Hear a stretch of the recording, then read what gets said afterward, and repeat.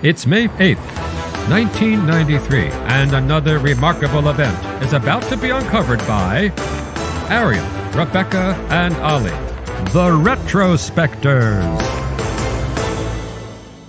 If you were a passenger on New York City's A train at about 4 p.m. today in history in 1993, well, you probably wouldn't notice anything. There was nothing unusual about your journey, passing through the Upper West Side, Harlem, Brooklyn, the Bronx, hitting every station bang on time.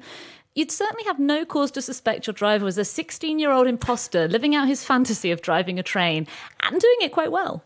Yeah, well, you wouldn't notice until the moment where Keron Thomas, the 16-year-old in question, accidentally went a bit too fast around a bend and triggered the train's emergency brake, which brought the whole low-stakes heist to a premature close, because under transit authority procedures, if any train does that and the emergency brake goes on, then the operator has to be taken to headquarters in Brooklyn for immediate urinalysis and a breathalyzer test. Okay, let's talk about who Keron Thomas was and how he ended up driving this train. So he's 16 years old, as we've said. He's originally from Trinidad, where, note, there are no trains, basically. So he then moved with his family to New York and became obsessed with trains.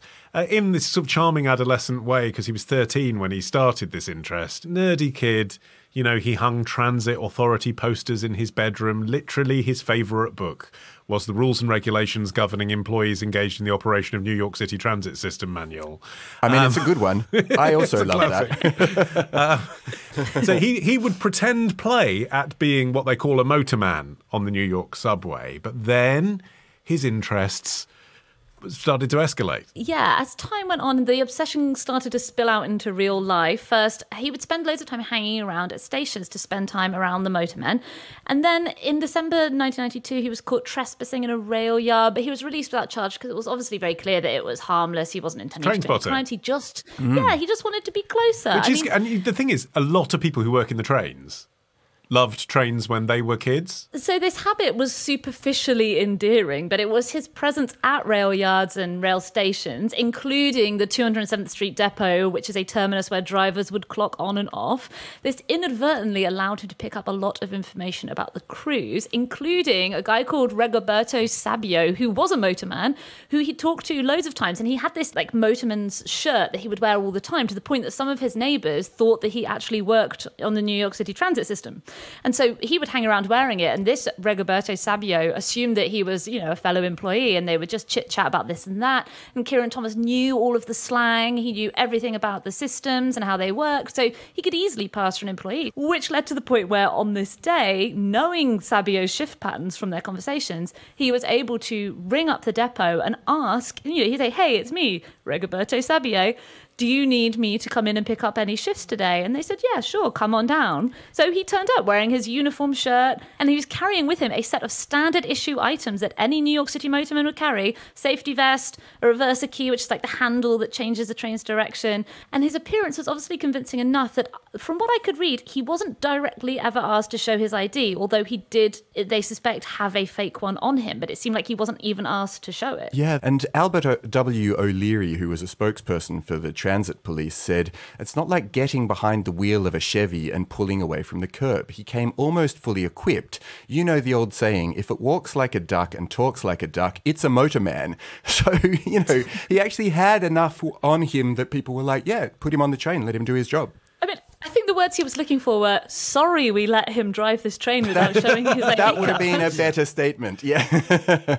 He'd been watching Sabio for months and months and months, seeing how he pulled in and out of each stop, witnessing how you crank each, you know, shaft and how you make each announcement, so that he came across as completely convincing, nearly flawless on a 47-mile trip. I mean, it's worth saying the train that he ended up piloting, the A train, is the largest track in all of New York. It's the A train, right? It goes for ages. He made 85 stops. The Washington Post says that you can tell he was a subway connoisseur due to the choice of train that he hijacked. The longest and most glamorous of them all, running from the tip of Upper Manhattan to the outermost of Queens. And this was the case with a lot of the reporting, which got caught up in the romance of the story of this kid who, at the end of the day, wasn't doing anything malevolent. He wasn't a terrorist. He wasn't wasn't trying to scare or intimidate anyone. He was actually just living his fantasy. And I think that meant that he got a lot of kind of kind handling, because even when authorities came to pick him up, people still didn't suspect that he was an imposter. And it was only when Thomas ran away from his escorts that they realized that they'd been had. And then, because he'd run away, they had to actually do this sort of investigation to work out who it was who had done this thing. Yeah, it's kind of a shame. Why am I saying it's a shame? We're all taken away with his incredible audaciousness. But it is kind of a shame because he'd only exceeded the 20-mile-an-hour speed limit slightly as well. It wasn't really dangerous for the passengers. It just tripped this automatic control. And so in a way, the mistake that he made was not going too fast. The mistake that he made was running away from the inspector. If he'd have done the blood and urine tests, then all that would have happened is that Rigoberto Sabio would have received some overtime for work that he did when he was on holiday without knowing about it, and had a clean drug test for a minor, infringement. Yeah, so the crimes were felonious reckless endangerment and 2 misdemeanors, criminal impersonation and second-degree forgery for his possessing of a fake transit identification card.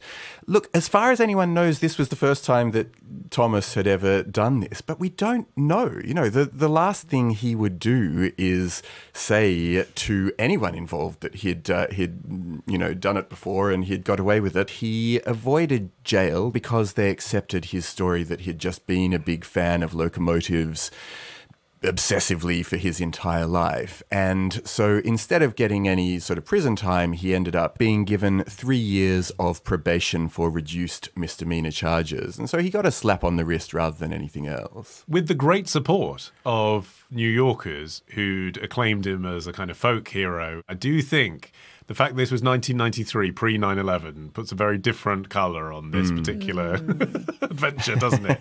I mean, he'd probably be shot dead after 9/11, wouldn't he? They found out a man of colour just taken a train and taken 2,000 people around New York with a fake identity. That would be curtains. But in 1993, local news also kind of taking his side from the point of view of, I suppose, poverty, really, and saying, I saw a report that said, if only he'd lived in the suburbs, he'd have found an outlet because he could have volunteered to drive steam trains.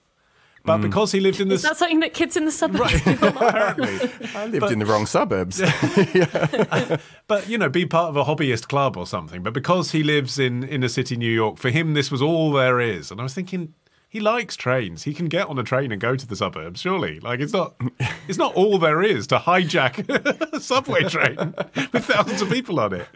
And the press at the time was definitely behind his aspirations broadly. The reports from the time really made much of the fact that because he had been sentenced as a youth offender, his record would be scrubbed clean when he turned 18, which meant that it wouldn't bar him from future employment with the New York Transit Authority. They were really behind the idea that he would go on and drive trains. And actually, outside court, because there were reporters, covering this story, it had really captured the imagination of the city. He told them that he was undeterred in his dream of becoming a train driver. At school, he got the nickname A-Train, which must have been so satisfying.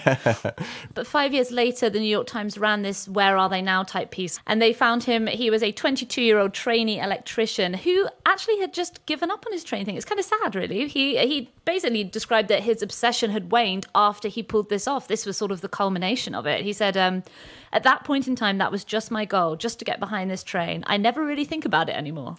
And as it turned out, he was right to seize every opportunity that came his way, because he died in 2013, aged just 37, from heart failure. And his death was marked with obituaries as a sort of significant local public figure in the place where he lived because of this one afternoon breaking the rules in 1993. But I mean, it turns out he wasn't the first person to pull this stunt, and he wasn't even the first person to pull this stunt on the New York City transit system specifically. There's this guy, Darius McCollum, who definitely is subject for a future retrospective, an infamous repeat imposter who's posed as a New York City bus driver, subway driver, light rail driver. He was first arrested aged 15 in 1980 after driving an E-train several stops. Like Thomas, he managed to do it quite well. He repeatedly, though, managed to keep infiltrating and driving trains. He even attended union meetings for the employees. He's been arrested over 30 times and spent most of his adult life in prison. He's got, it's like a real addiction. In a way, why not have a driver who's obsessed with trains? And I mean, the general passenger isn't concerned whether or not their driver's in the union, are they? The general passenger is concerned about getting there safely. And actually, someone who's really paying attention, who's absolutely loving it, probably is a better driver. You'd probably rather that they weren't under the age of like 18 and had actually gone through the driver training and weren't in the business of taking corners a bit too quickly, though. Next, they'll be saying they need professionally qualified historians to do history podcasts. I know, it's wild. Tomorrow.